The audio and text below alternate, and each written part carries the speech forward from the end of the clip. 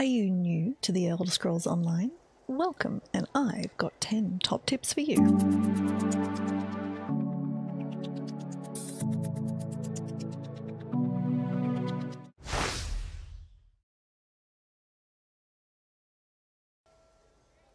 Hello, it's Icy, and yes, welcome to this wonderful world of Tamriel in the Elder Scrolls Online. I have 10 top tips that will help you let you find your feet in this amazing game. Tip number 1. Take your time. Enjoy the place. Enjoy what you find here. Enjoy the locations. Enjoy the quests. Explore. Have fun. There are so many wonderful things to see, amazing places to explore, really interesting characters to talk to, that if you rush your way through to start with, you might miss some of those amazing experiences.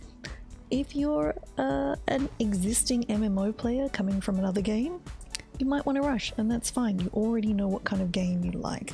But if you're new to MMOs, as I was when I started playing the Elder Scrolls Online, taking your time, finding your feet is a real fun and enjoyable experience, and I would recommend that you do it.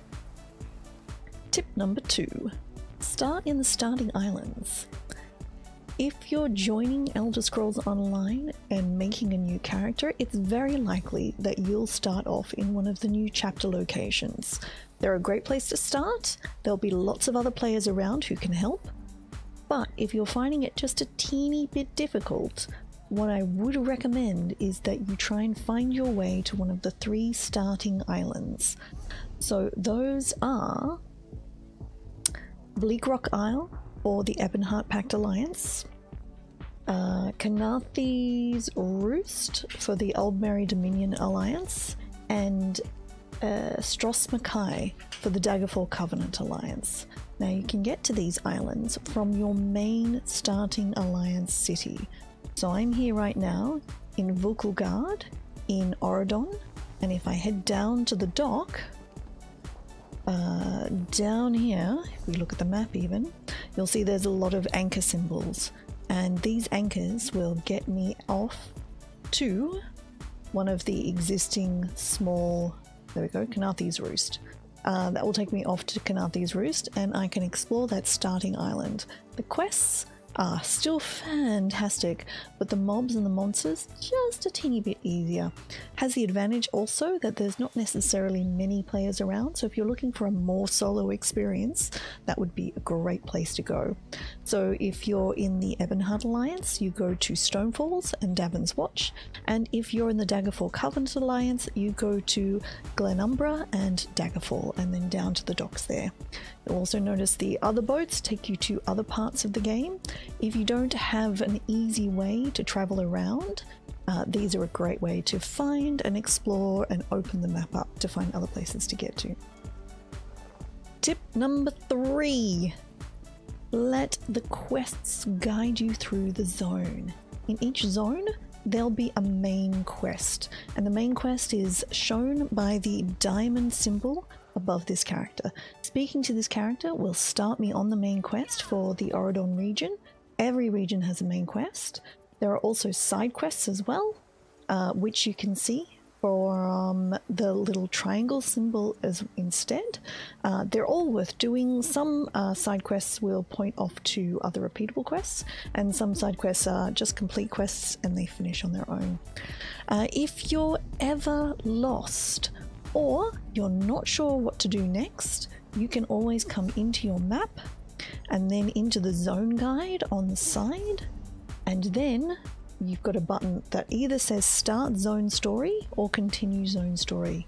Clicking it will actually give you something that zooms you in on the map that shows you where you need to go next, which is a super helpful thing to do. And it's great also if you've just kind of wandered and found a new location and you just decide you want to quest there, you can use Start Zone Guide to find you and point you to the place that you need to start. Tip number 4. Log in every day that you can and collect your daily rewards and train your horse. You don't need to do anything more than that. you can collect your daily reward. When you go to log out, it'll actually give you an option, but if you click on announcements and then view rewards, you'll have a daily reward for every day of the week. Usually around week 3, the end of week 3, there's a really big reward, which is super good. Sometimes it's gold, sometimes it's characters, all sorts of really interesting stuff. Sometimes it's mounts. Very worthwhile trying to get that one. But as you collect the rewards during the week, you get all sorts of other useful things, such as the very good food that you can use for your character, research scrolls, experience scrolls, poisons, healing potions, all sorts of just general useful things. Often gold, sometimes alliance points, things that your character can use. Almost all of the things in here are actually particularly useful if you're new to the game. It's really worthwhile. Even if you don't have time to do anything else that day, just log in and collect your rewards. The other thing I would suggest you do is you come and train your horse, or actually, technically, your riding ability. Visit any stable master and put a point into costing 250 gold into any one of the 3 abilities. You can only train one at a time. You can only train every 20 hours. So it does take a long time to train all of them. You can buy mount speed boosts for crowns, but if you're here for a while and you're patient, you can absolutely do it all for gold. To start off with, you won't have a mount, and that's okay. Early on, you in the leveling rewards, so each level that you go up, you'll also get a reward. You'll actually get a free mount. So don't worry about saving up the gold, the 42,000 gold to get one of these horses. You'll actually get a free, perfectly serviceable mount fairly early on. Tip number 5. Make sure that your character eats something. They get hungry. But actually, your character has a certain amount of health. So my character, their maximum health right now is 14,000, roughly.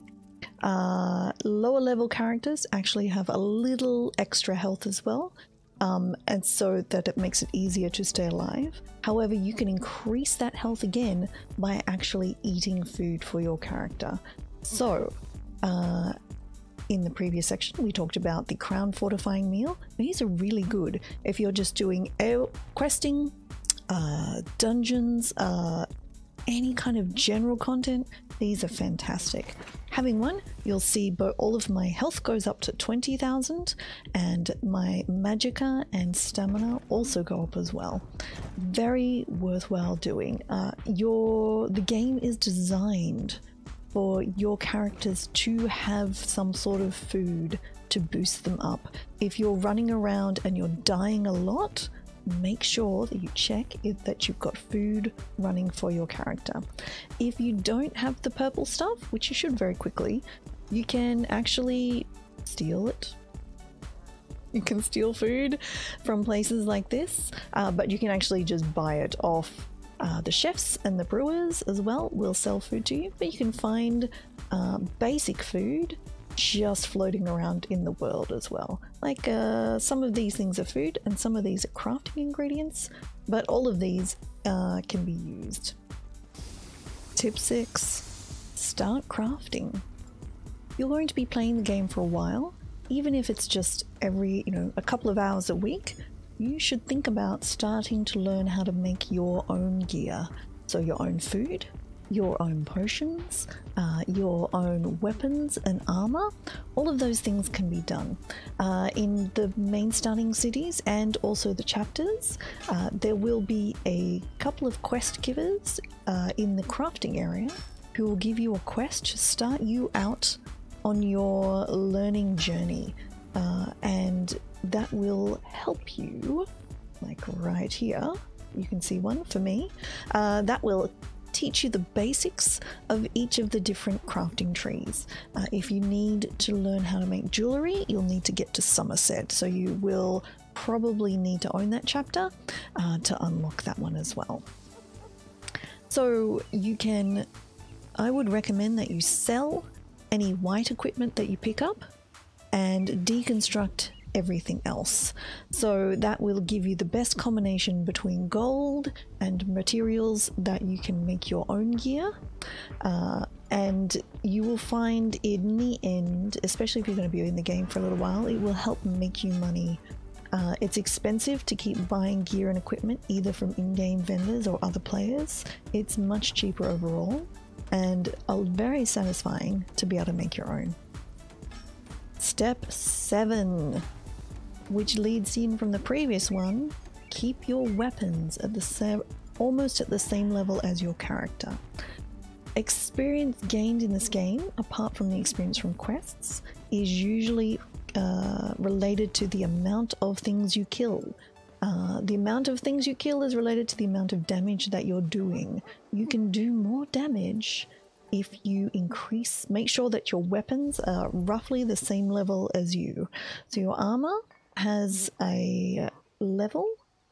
You want to keep that pretty much the same level as you as you're leveling up. Don't let your weapons get more than 5 levels lower than you are, otherwise you're losing too much damage. It will help you be more effective and help you get through the content better and help you have more fun as well. It's no fun when you feel underpowered. Do you also need to upgrade your armor? Not as much as your weapons, but you should try maybe every 5 to 10 levels, you should try and upgrade your armor as well. Tip 8. Try and wear a complete set of armor. In each zone that you're in, we'll drop 3 different sorts of armor. So there'll usually be 1 heavy set, 1 medium set, 1 light set. If you're try and wear a complete set, the more pieces from a set that you wear, the more bonuses you'll get from that set. For example, the Mother's Sorrow set, which is a very popular set for magic casters and is available as an overland set from Deshaan, will give me maximum magicka if I'm wearing 2 pieces, extra spell critical if I'm wearing 3 pieces, extra spell critical again 4 pieces, and a lot of extra critical for 5 pieces. That's a set. If I keep everything within that set and make sure I'm wearing 5 pieces at all times, it makes the game even easier for me to do because I'm actually doing a lot more damage. In general, heavy sets will help your health abilities, medium sets will help your stamina abilities, and light sets help your magicka abilities. If you're a magic user, try and stick with light sets. If you're a bow sword user, try and stick with medium sets. And if you're planning to be a tank, try and stick with the heavy sets. Though, do keep in mind, if you're choosing to be a tank or a healer, you will be doing less damage, so I would recommend that you still, on your back bar, because you can have 2 weapons, still put a damage type weapon on the back bar so that you can keep up your XP generation. Tip number 9. Use the skills advisor. When you go into your character's skills, there is an actual skills advisor that can give you hints as to which skills are probably, not always, but probably going to be helpful for your character. So if you come over to the gear icon and choose it, you can tell the skills advisor what kind of character you want to play. So this character's a Templar, and I would prefer for her to be a damage roll. So I can actually choose the Gleaming Champion, and then the skills advisor will put a heavy box around the skills that it thinks would be helpful for me to unlock first, including these passive skills here. So these are the ones that if I wanted to play a damage character, I would make sure that I unlock first. Other options are a stamina damage dealer rather than a magicka one, a tank, so somebody who's going up to the face of the baddies and hitting them and making them attack you, so high health, a healer, or you can just turn it off entirely as well. So this is great. This is available for all classes, and if you go and look at some builds, many of these will be different, but this is an excellent starting point for your journey. finally, tip number 10. Don't worry if you make a mistake. This game is very, very forgiving, and it's set up specifically to let you be free to make choices and then change your mind later. And whether that's because you decided you didn't like the way the character played, you want to change from being a magic caster to a stamina player, you decide that you want to try healing, all sorts of things. There are many ways to change what you're doing in this game, either on the same character, or it's actually very easy to make a new character. So in each of the chapters and 3 of the major towns in the original game, there are these shrines. These shrines will let you at any time for gold change which skills you've got. So you can unspec, so remove the skills entirely and then change it to a different skill. This is great if you don't have enough skill points as well, and you want to try something else. You can do this. The other thing you can just want to... Yes, I want to leave. I don't want to change that. You can also change your attributes. So... Oh. I've changed my attributes. So your attributes are your stamina, health, and magicka. So once you're full level, you probably want to put all of them into the attribute that best suits your class. But while you're leveling, you might want more attributes into health. But at, I think around level 47, you'll actually get 2 scrolls. One to reset all of your skill points, and one to reset all of your attributes. So at that point, you don't even need to pay for it. You're actually given the opportunity to do that for free. So this game really is very friendly. You don't need to worry about making the wrong choices or changing your mind later. You can change from a stamina character to a magicka character and back again, which I've actually done myself. So I hope you found this helpful. If you have any questions, ask them in the comments below and I'll endeavour to answer them.